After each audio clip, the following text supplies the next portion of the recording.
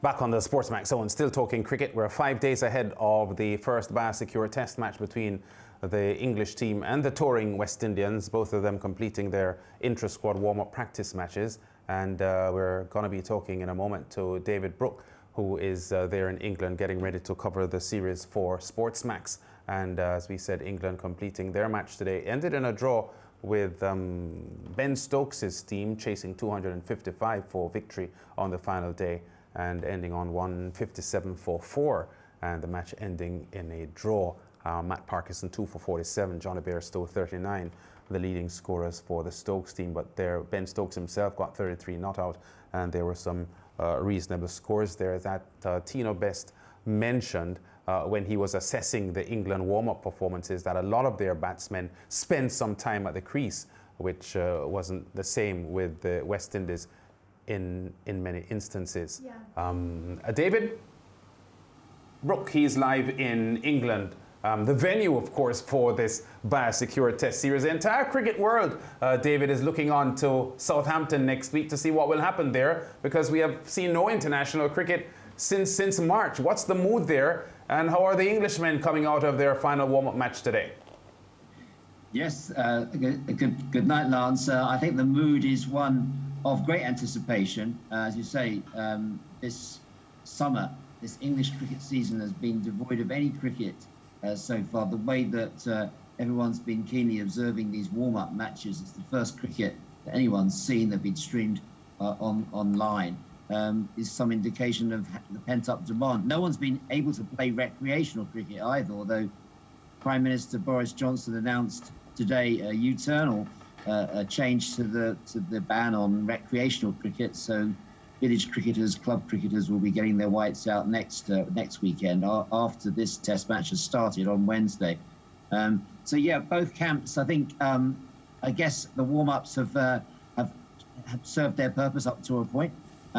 Maybe the England boys might be a little bit happier with the performance of their batsmen. Yeah, we were making the point earlier on, David, that for the Englishmen, although Stokes' team didn't quite get to the 255 target today, which was a challenging target given the number of time they had to play, but several batsmen got in their 30s. Bairstow, Sibley, Crawley, and Stokes unbeaten on 33. At least they spent some time at the crease. Yeah, exactly. And it was interesting to see assistant coach Roddy Estwick's comments relating to the West Indies top order. He said that he would have liked to have seen a little bit more time spent by the West Indies top order.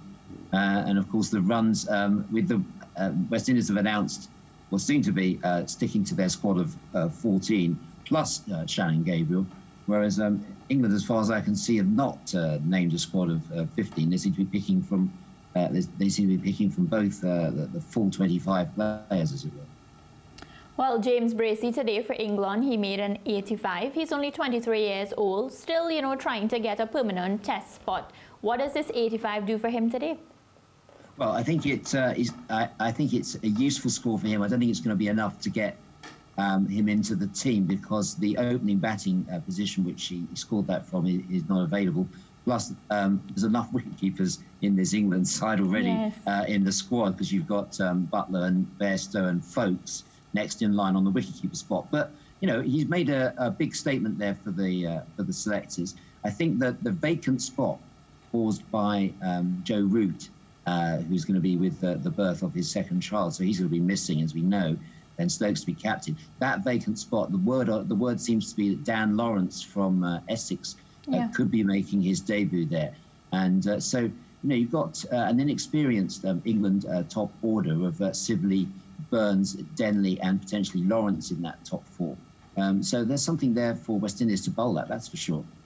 David, it's so funny that, you know, Roddy Estwick spoke about spending more time at the crease, and then Joshua De Silva, the man who is not a part of the actual team itself, he spent 6 hours at the crease. He faced 248 balls, and he was actually brilliant with the bat.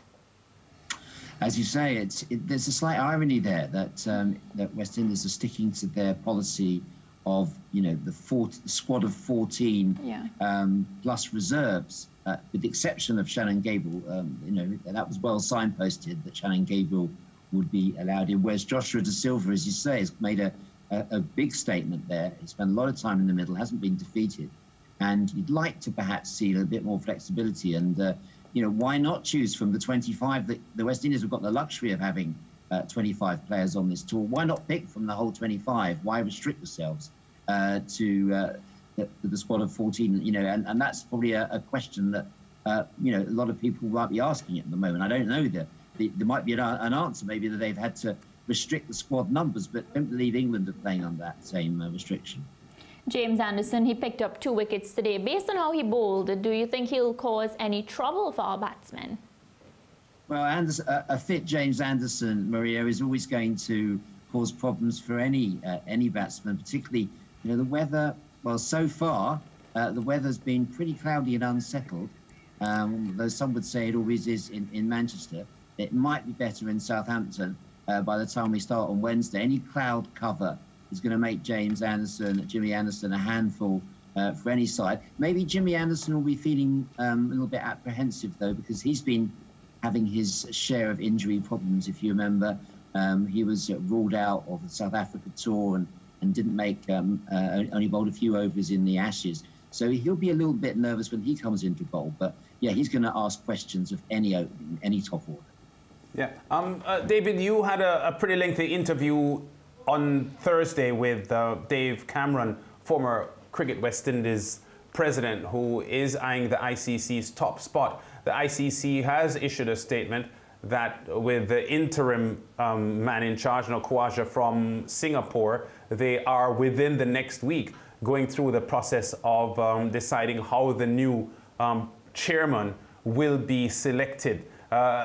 We know the Englishman is one of the favourites for the job, Graves, but can you give us your take on the ICC chairmanship, and if in fact do you think that Cameron has a shot or a real shot? Well, all the signs are that he's unlikely to be nominated by Cricket West Indies. That's what the sign seems to be. You know, you have to say that with Colin Grave, as you say, the main candidate, you know, one might ask the question as to whether West Indies would be best served by having you know, West Indian in that top job. Especially as you know, Mr. Cameron's position seems to be consistent with what Cricket West Indies would be looking for in terms of getting a bigger share of cricket revenues for, you know, outside the big three. Yeah. But I guess the big three countries have got India, Australia and England have got quite a hold on the balance of power at the moment. But at a time when everyone's asking for fairer competition, and when Johnny Grave, the CEO of Cricket West Indies, called for, you know, solidarity of the cricketing nations coming out of this pandemic, and both he himself and Mr. Cameron both asked for fairer competition, you know, so that you've got, especially with the Test Championship now, where you've got should have teams playing and with a more equitable distribution of resources. And I wonder whether Colin Grave will make that the same priority. I was now about to ask you, as you mentioned, Colin Grave, do you think he has, like he's moving forward as opposed to Dave Cameron in this race, like he has an advantage? He's certainly been talked about as, you know, as the favourite, and that the chairmanship, you know, is likely to stay within the big three. The question is, can Dave Cameron secure the nominations in the time available? Will Pakistan support him, for example? Will Sourav Ganguly throw his hat into the ring, representing the powerhouse of India? But that's the issue for the countries outside the big three, is how do you establish a fair competition when the majority of revenue is earned by those three? It's interesting that the last time that there was a West Indian at the top table as president of the ICC was Sir Clyde Walcott, of the three Ws. And when he stood down in 1998 as chairman of ICC, that's when the formula for distributing revenues was changed to the disadvantage of West Indies, and some would say it's time for that imbalance to be corrected, not just for West Indies, but for all the test-playing nations and associate nations outside of the Big Three. Yeah, I found quite curious, David, the narrative used in the stories previewing this changing over of the head of the ICC following Manohar's stepping down from the position, because the ICC is saying that they will over the next week discuss the process to which or the process which will guide this decision, as if there isn't something standard to say, you know, there's a committee to decide, or will the ICC membership have a vote on this. It's almost as if they are going to make they are going to outline a process for which will guide the selection of this new person. And Colin Graves, the Englishman, so far in everything that I've read, just keeps being mentioned as a leading candidate for the job. Yeah, it's absolutely. There does seem to be a slight lack of transparency in the process, and I think perhaps a lot of English cricket fans will be asking themselves what Mr. Grave has done to really deserve to be just sort of shooed in, if that's what's going to happen.